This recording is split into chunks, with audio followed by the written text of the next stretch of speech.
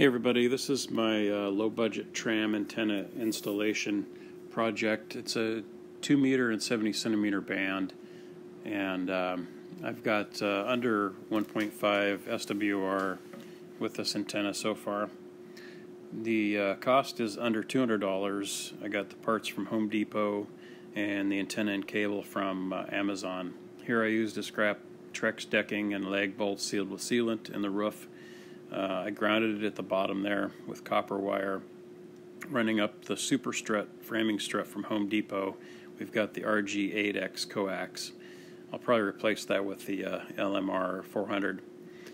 Here we've got the angle bracket for the Eave, which is from Home Depot as well. Everything's in the description, all the links that you need, all the product lists.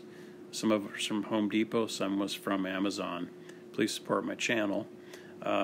Antenna came with these 3 ground rods. Also at Home Depot you can get the copper grounding rod for safety. The 3 different antennas are the 1477, 1480, and 1481.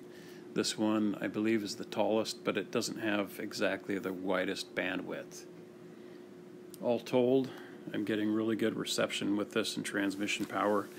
And I've sealed the gap here, the joint, with black tape to keep the water out so that I can remove it easily if I have to. More permanent solutions are available, but this is going to work for me right now. Thanks for watching. Please subscribe, use the links in my description, and visit prepperlife.net. Thank you.